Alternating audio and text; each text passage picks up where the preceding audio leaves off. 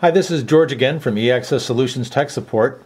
I just wanted to go over some suggestions here for something called screen settings on your BlackBerry to make you more productive.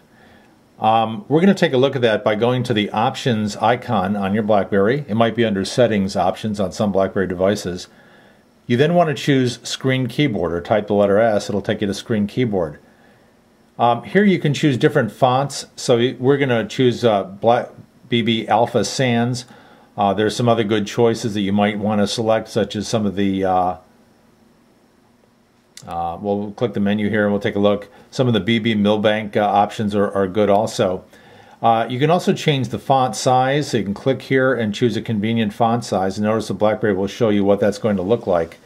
The key here to remember is the larger the font size, the less characters you're going to see on the screen.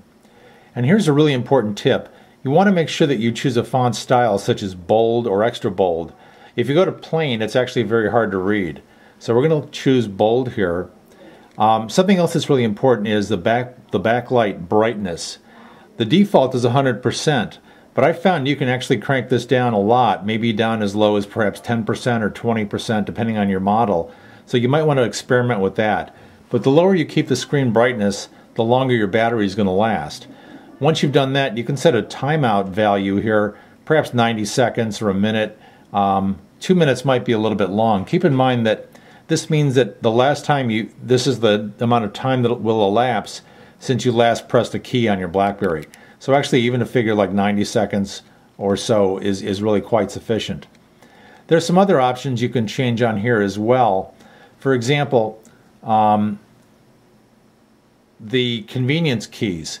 There's a couple default convenience keys which are kind of annoying in sometimes. For example, having the camera as a default means that if you accidentally grab that or bump that key while you're picking up your BlackBerry, you suddenly find it's ready to take a picture, and that can be annoying. What's even more annoying, I think, is the default voice dialing.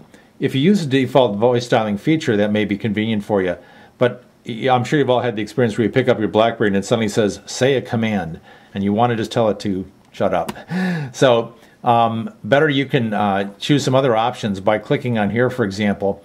Some good choices might be to change that to application task switcher, which is actually kind of interesting.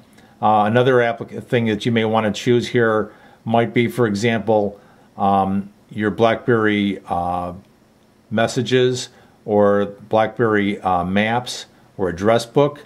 So there are various applications you can choose. So again, depending on what application you want to use most frequently, you could choose that. We'll choose calendar for right now. So I'm going to go ahead and click the menu key and then save those changes.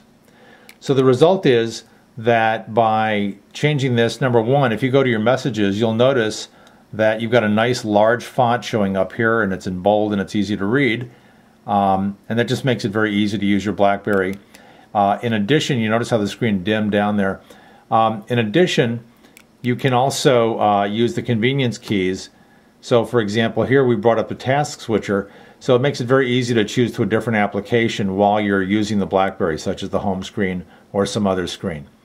So again, this was a short video showing some simple tips that can help you make your BlackBerry more productive and easier to use.